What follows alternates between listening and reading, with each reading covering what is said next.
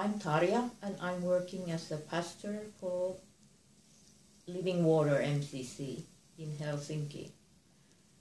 In my work, I try to be available for people. I try to meet people in different places. For instance, I stay for a couple of hours every Monday in one of the gay cafes in Helsinki.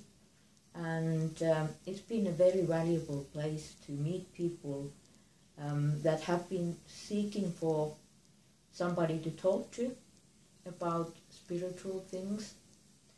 And I've also made contact with people that didn't even know about us.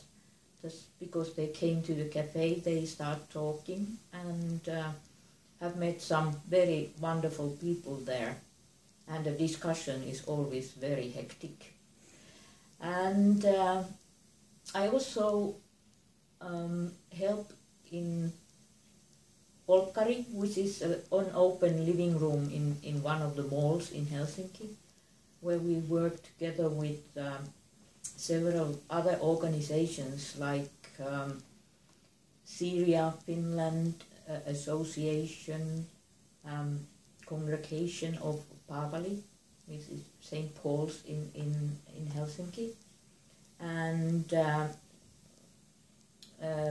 also some organizations that are working with refugees and that kind of stuff. And I stay there each week for a couple of hours just to be there, to be seen, to be available for talks and discussions, and to keep the place open, since it's always kept open by volunteers.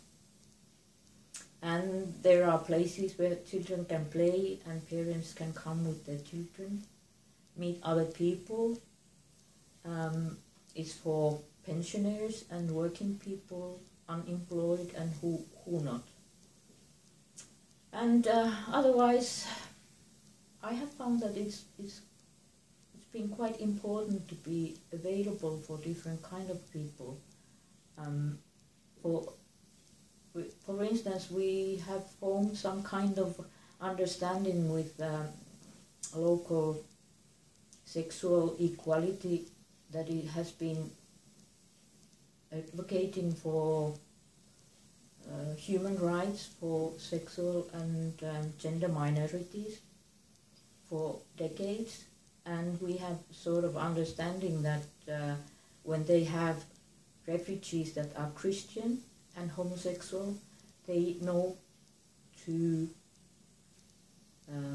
advise them to call me and have talks. And it's been quite a new way of contacting people, because I can't go to the refugee centers and start talking about homosexuality. It doesn't work, because a lot of the countries where people are coming, it's illegal to be homosexual.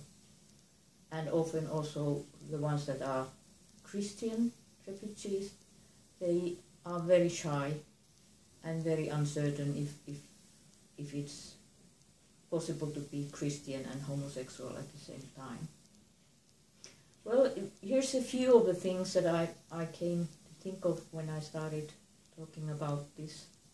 And I think that you can ask about more information, and we can continue sending video messages over the pond.